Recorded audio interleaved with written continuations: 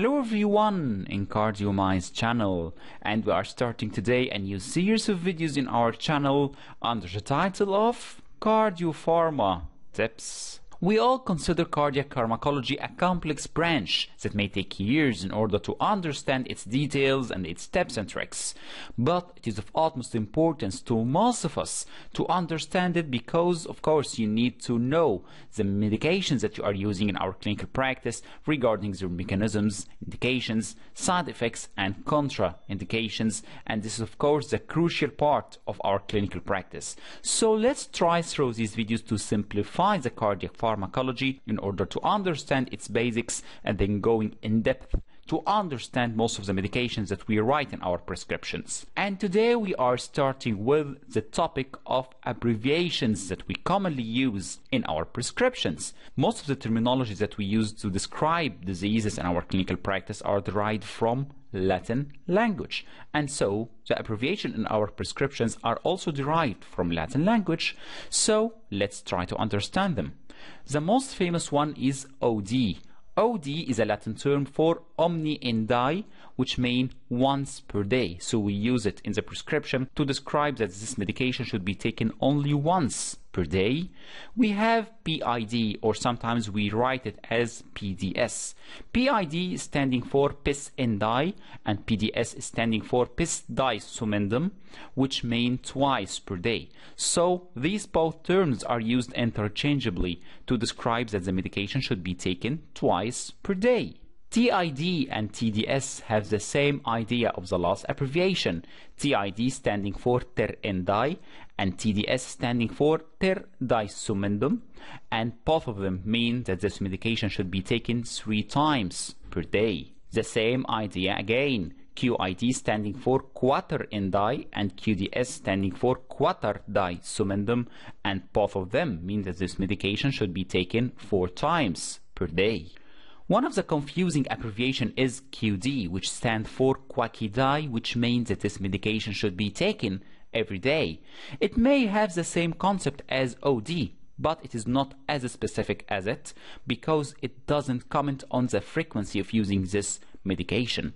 Another confusing abbreviation is QAD. Sometimes it is written as QOD, both of them standing for quacki ultra die, which means this medication should be taken every other day. So for example, the patient would take this medication on a day, and the next day he would skip the dose and then resume it on the next day. The problem with these abbreviations is that they are considered to be dangerous because sometimes they may be confused with QID. Not all of the doctors are good at handwriting, so the pharmacist or the nurse may read it as QID. So here he would give the dose 4 or 8 times the actual dose, and instead of giving the medication every day or every other day, he would give it 4 times per day.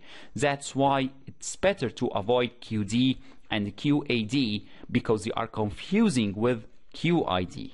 There are some abbreviations that we use to describe the time interval for the frequency of dosage. For example, Q4H standing for quacka for ora, which mean every 4 hours. Q6H mean every 6 hours. Q8H mean every 8 hours. And Q12H mean every 12 hours. So what is the better method to describe the frequency of dosage? This way or the previous way of mentioning OD, PID, or TID? With no doubt, it is more accurate to mention the specific time interval like every 6 hours, every 8 hours, every 12 hours, because these terms doesn't mean the same as QID or TID or PID, because in the last one it doesn't specify the time interval, it just mentions twice, 3 times, or 4 times per day. That's why, for example, PID, it may be the 2 medications should be separated by 12 hours or 8-hour intervals between the dosage. But when I mention to the patient Q12 hour, I mean that you need to separate the 2 dosage by 12 hours. That's why it is better to mention the specific time interval rather than the old classic way. Another famous abbreviation is PRN, which we usually use with analgesics and sublingual nitrates. It stands for Pro-Renata, which means as needed or as required. So we use this abbreviation when I want to tell the patient that this medication, for example analgesic or sublingual nitrate, should be used when you feel the symptom, not on a regular basis. D/C is another famous abbreviation used in hospitals, mean discontinue or discharge, and used mostly in medical charts in hospitals. But it is a confusing abbreviation. Not all doctors and all nurses understand it in the same way. That's why some hospitals doesn't approve the use of this term. Another famous abbreviation is AC, standing for anti-sepum, means that this medication should be taken before meals, or PC, which stands for post-sepum, meaning that this medication should be taken after meals. And from the same Latin word of sepum comes the terminology of post-sepal angina, which means that this patient develops anginal pain after meals. And by the way, this is nearly the same etymology for AM and PM that we use in our daily life. AM standing for antemeridium means the time before midday, so it describes the duration from midnight to noon, and PM standing for post-meridium, it describes the duration from noon to midnight, and these are usually used in the 12-hour systems, although in some countries and some hospitals prefer the 24-hour format, sometimes called the military time, in order to avoid any confusion if someone forgot to mention AM or PM after the time. AM and PM sometimes are used in weird abbreviations called QDAM or QDPM. They add the two words of quackidae, so mean this medication should be taken once daily in the morning or once daily in the evening, but of course they are too long to use as abbreviation, and so usually they are not used, and instead the doctor may write down when he wants the patient to take this medication.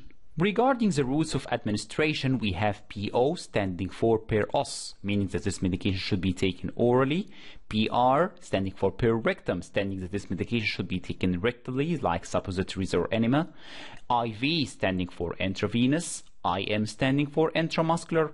SC standing for subcutaneous for injections, and SL standing for sublingual routes, as for example the most famous, nitrates and some forms of oral steroids. And by the way, MBO standing for nil per os, meaning nothing by mouth, so this means that this medication should not receive any meals or medication by mouth due to a medical condition, for example intestinal obstruction. Iatrogenic is an adjective that we use to describe diseases caused by medications or by procedure done by doctors. It is a term of Greek origin, as iatro standing for iatrus, which is a Greek word meaning healer or physician, and genic, it is also of Greek origin meaning producing, and so it means that this adverse effect or this disease is induced by a medical treatment or a surgical procedure done by a doctor or a physician. So iatrogenic is a Greek word for done by the doctor. The take-home message of our video today, so we should mention the abbreviations that you should not use in your prescriptions because they may lead to medical errors. SID is not an approved abbreviation. Some doctors may mean by it single per day. It is usually mistaken for BID, so better to use OD to mean once per day instead. CC, meaning that this medication should be taken with food. Of course, it is better to write down clearly with food because CC may stand for cubic centimeters, so resulting in confusion. BT standing for bedtime. Of course, it is better to write down bedtime clearly instead. And SQ, some doctors may mean by it subcutaneous. It is not an approved abbreviation, and better to use SC to mean subcutaneous route. Try to avoid QD, quackidae, and better to write down every day, and much better to write once per day. QID, it is better to write down instead 4 times a day or every 6 hours, as it would be better to mention the time intervals. QAD or QOD, it is better to write down clearly every other day. We can see here that these 3 abbreviations are confusing and so may result in medical errors. And of course the weird abbreviation of QDAM or QDPM, most of the doctors will not understand what you mean, and so it is better to write down once in the morning, or once in the evening.